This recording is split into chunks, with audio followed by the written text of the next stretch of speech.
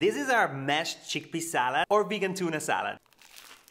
This is so good, you guys need to try this. Drain and rinse a can of chickpeas, add them to a large container with low edges. An oven dish is perfect. Mash the chickpeas with a fork or with a potato masher. They should look like this. Add vegan mayo, Dijon mustard or American mustard, finely chopped red onion, finely chopped celery, finely chopped capers, chopped parsley, freshly squeezed lemon juice, salt, black pepper. Then this is optional but highly recommended. I'm going to add soy sauce. Then to recall the sea flavor, we're gonna add 1 tablespoon of blended nori sheet. You can do this in a high-speed blender. This really is the secret ingredient. Mix with a fork or with a spatula until the ingredients are well combined. It should look like this. Taste and adjust for salt, and that's it. You're pretty much done. Now, you can serve it in a sandwich with lettuce, tomatoes, and crunchy bread. Or you can use it to load a microwave sweet potato. Or you can serve it as a dip with carrot sticks or bell peppers. And